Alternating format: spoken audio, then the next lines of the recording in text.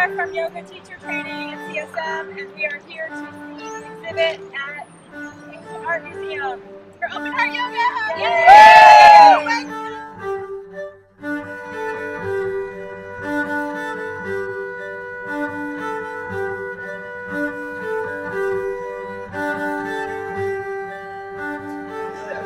Besides all of it, the statues, the intricate carvings of Shiva, I could stare at him for a couple more half hours at least. My favorite part was the statues in the beginning. My favorite was the sculpture of the Shiva's sitting, so erect and straight in meditation form. It was so interesting to me.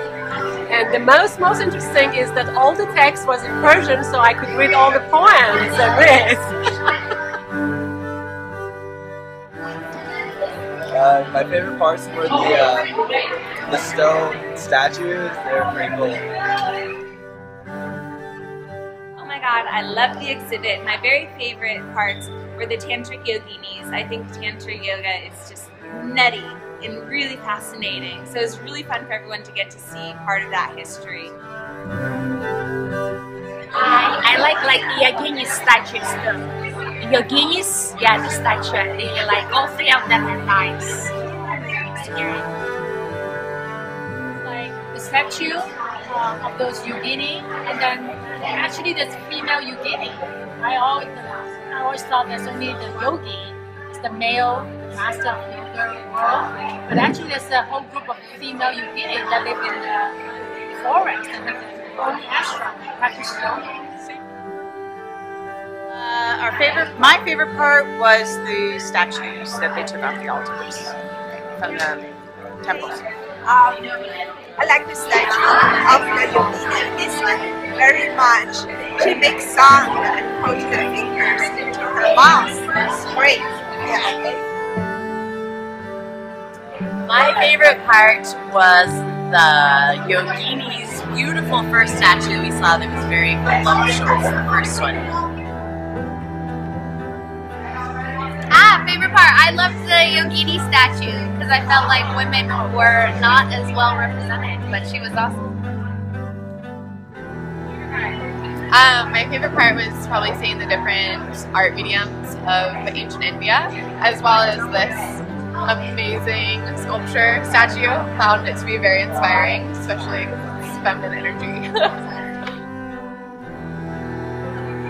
No, it was really good just seeing all of the different statues that they received from all the different temples and everywhere, and some of them were in good condition, but it was good to look and see that some pieces were missing and you could actually authenticate them. I really like taking a magnifying glass and seeing all of the details. It's amazing, just all the small things on the paintings. So interesting. My favorite part was the artwork. The artwork. The beautiful artwork.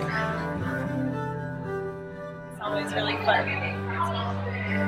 So I like everything, but two things that stand out. One was the Vishnu in blue, and just the way it was depicted, like with different layers and chakras, and just apparently he had everything inside him, which was just amazing. And then I like the scroll, which was just so beautifully done. And I have one more thing. I like the chakra. You know, the big painting of the chakras where he says this is the whole life. He's embodying the whole life, and I thought that was really cool. So.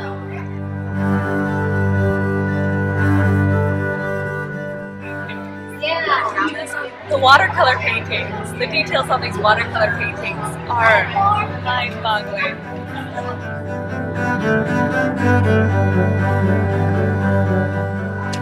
I loved the music part of it, and also the Yogini statue. Everything was great. That was phenomenal because you could sit and hear the music and you could see the paintings, and that was like really beautiful. Oh, I liked the showing the aesthetics with the gray ash. All those little ascetic yogis with their black hats and their gray ash smeared over their bodies, living off in huts and trees.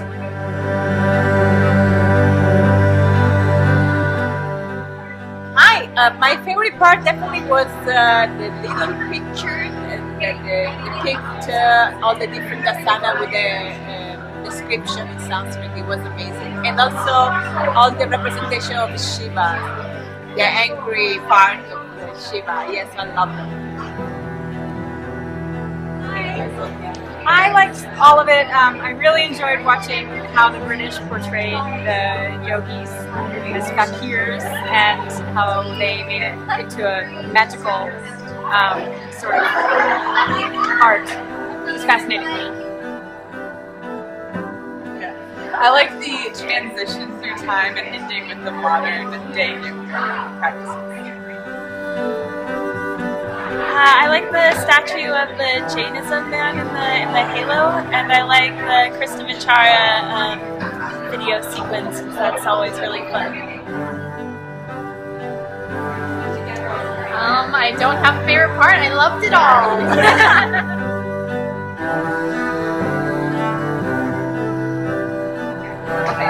Oh, the hot yoga! Yay!